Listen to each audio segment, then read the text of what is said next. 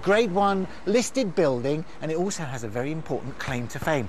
It's the oldest and the most complete Georgian playhouse in Britain, and that's a fact. OK, all the good stuff is on the inside, so without further ado, let's go in and view the piece de resistance. In the early 1700s, there weren't any theatres in Britain, as it was illegal to act for money. However, plays were performed by travelling companies of actors who found ways around the law. From the 1760s, royal patents were granted to a few leading provincial theatres, but the biggest change came in 1788 with the passing of the Theatre Licensing Act, which allowed companies of actors the right to apply for licences to put on classical plays for 60 days at any one time. And it was shortly after the Theatre Licensing Act that a remarkable Yorkshireman called Samuel Butler signed a 21-year lease with the Richmond Corporation.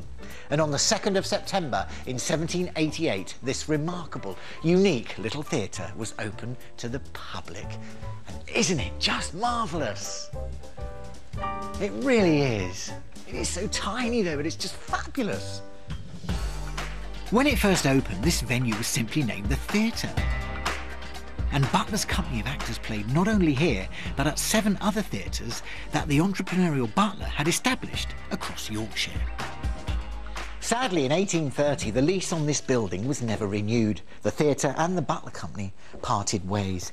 Over the following centuries, a few odd performances were played out on this very stage, but in general, the theatre was put to different uses. It became a wine vault. During the Second World War, it was a storage depot, and believe it or not, it was even an auction room. But thankfully, the core, the fabric of this very building was never altered greatly. That's why it's become so important to theatre historians from all over the world, because it's the best surviving example of a Georgian playhouse in Britain, and it's an absolute architectural delight. The dilapidated theatre has been firstly restored in the 1950s and then again in 2003. On both occasions, restoration was undertaken carefully and sympathetically, so that the theatre appears much the same as it would have been when the Butler Company were performing all those years ago. It's actually known as the Courtyard Theatre because it mimics the sort of space you would find behind a public house, which is where the touring troupes of actors would have played before theatres were even built. And in fact, this theme carries on to the ceiling above. If you look up there, you can see these fluffy white clouds sort of blowing along in the breeze, mimicking the open air space that the plays were watched in. The stage itself is typical of the period and is known as a proscenium arch, which acts as a window to the action. The stage is raked and it's a foot higher at the back than at the front in order to give the audience a better view. Today, the Georgian Theatre Royal can seat up to 214 people, but back in the Georgian era, 400 eager audience members would have squeezed in. You can imagine how lots more people were jammed in this small space altogether. But which were the good seats and which were the bad? Well, up here is called the gallery, and these are the cheap seats used by the young and the dissolute. To watch a performance here back in the Georgian period would have cost you 1 shilling. Did you hear that? Well, don't worry, that was me. This gallery has a unique Georgian feature. It's known as the kicking board, and that's exactly what you do to it. The Georgian patrons would have used this to show signs of disapproval if the act wasn't working out properly. And of course, I've been told it's still used today, but only as a sign of approval to encourage an encore. Yeah, more please, more. I say, who's that talented chap down there? This whole area is known as the pit. It's more expensive than the gallery. Theatregoers would pay 2 shillings to watch a performance here when the Butler Company was in town. I would have preferred to have sat here, though, in one of these seats.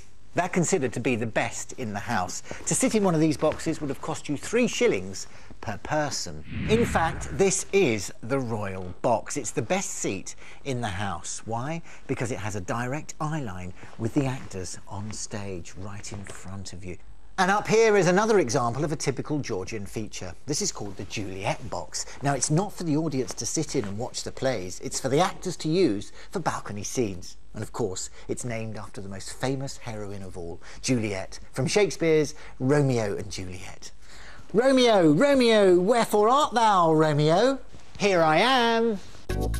So that's how the Georgians would have watched theatre, but I'm interested in seeing what went on behind the scenes. I'm going to tread in the actors' footsteps as I head down underneath through the dressing room to the very guts of the theatre. I'm underneath the stage right now. There it is, look, there above me. Now, this whole area is known as the machine room, and these are the footlights, or the floats as they were called back in the Georgian period. Now, these candles would have been alight in troughs of water, and this whole trough would have been winched up by this winch here, going up to the stage to project light back onto the actors' faces so you could see them. And of course they were in water, because if the candles fell over, well, it would put the flame out, wouldn't it? And the whole place then wouldn't catch on fire. Perhaps one of the most exciting parts of the theatre is operated from right down here, and that's the trap doors. Now, this enables items and actors to spring up out of nowhere onto the stage. There were originally 3 trapdoors here, but now there's only 1, and this is a reconstruction. And sadly, it doesn't work either, so I've got to take the long way back up. The Georgian Theatre Royal holds such a prestigious place in the history of theatre in Britain that many of our country's finest actors feel it's a status symbol to have played here. Timothy West, Judi Dench and plenty of other legendary actors have graced the stage here. And I have to say, yours truly is very proud to have been able to visit this fascinating piece of theatre history.